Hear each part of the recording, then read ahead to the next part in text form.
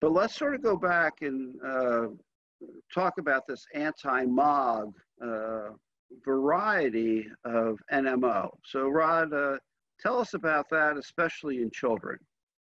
Yeah, so the MOG story actually dates back a little bit earlier, where it was thought to be using antibodies against MOG were thought to be maybe somehow protective or a treatment for MS. And actually what was found was that MOG was found to be used in an experimental model causing experimental autoimmune encephalitis. So an animal model of MS.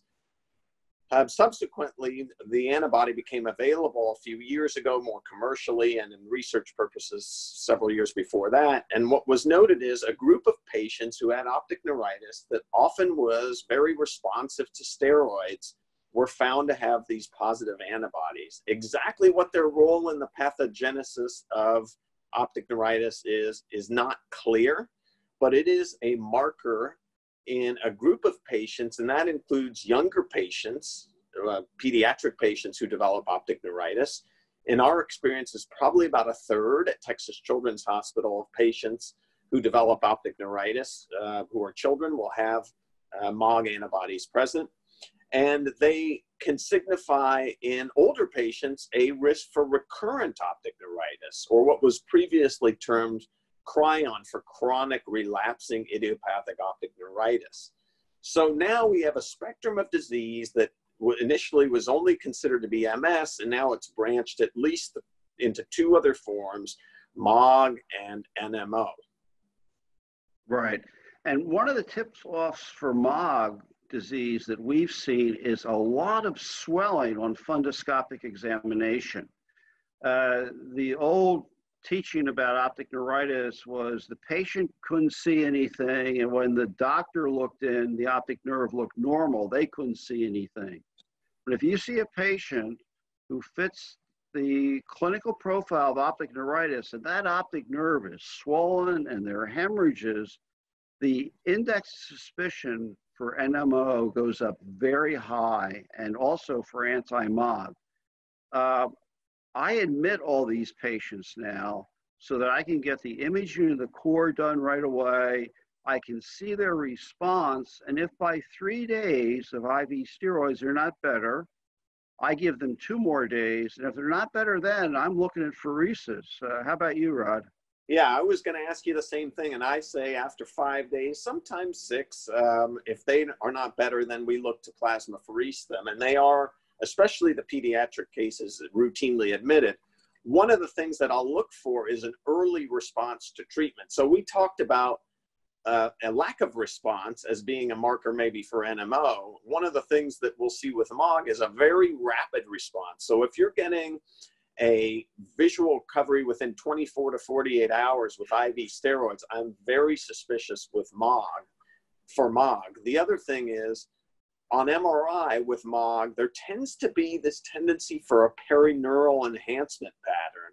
So if you're seeing enhancement of the optic nerve that's extending into the orbital fat or around the optic nerve sheath rather than just the nerve itself, that's a strong indication that you might be dealing with MOG, or at least another type of inflammatory optic neuropathy. So I would predict the following. When I was in medical school, before we had MRI and before we had a lot of things, I won't go into many more details about how long ago that was, we thought multiple sclerosis was a rare disease. That is not true. And that happened because of MRI. Anytime we get better technology, we become better clinicians and can more precisely treat patients. The teaching literally 5 years ago was that NMO and anti-MOG were rare. I think they're common. Rod, what do you think? Yeah, they're certainly common in our practices. I think, we didn't even have MOG commercially available to us until a couple of years ago. So now we're seeing a rash of it. I've seen in the past few months at Texas Children's a handful of cases. So clearly much more common than we thought. And maybe years from now, we'll be doing this again, and there'll be another antibody that further subdivides this group of conditions. Yeah. And, Rob mentioned lumpers and splitters, and In the short term, the lumpers are always right. In the long term, the splitters are always right. So I would take that approach, and I think Rod's comments here about other antibodies is very insightful. Rod, do you have Lyme disease in Texas? We test for it. You know, I ordered it yesterday, but I was telling the resident, you know, he had trained in New York and said, yeah, we got it all the time. You know, the reality is travel, barring COVID-19, is so common these days that you can be in an endemic area in the Northeast and come into Texas, but it's not part of our armamentarium to look for Lyme here very often. Well, there's no shortage of hunters in Texas. And while, you know, Lyme disease was first described in Connecticut, it's now almost the state disease of New Jersey and Pennsylvania. So depending on where you practice, makes a difference. So if we talk about infectious optic neuritis, Lyme is there, and we test for it all the time because the treatments are different. And, you know, penicillin and antibiotics help this. Rod, bilateral disease, and we have a finding in neuro-ophthalmology, seeing cells in the vitreous.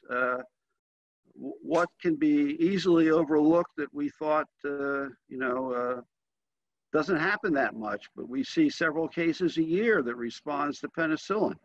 Yeah, and I would add in there for us, cat scratch disease, especially in the pediatric population. So I'm always looking for vitritis, a uveitis, because that really tilts your thinking. It should tilt your thinking into infectious or some other inflammatory response. We don't see that with NMO, MOG, and typical MS for the most part. And of course, the syphilis is in there. So again, everybody gets a test for syphilis, and if you find that, you know, it's obviously a different treatment.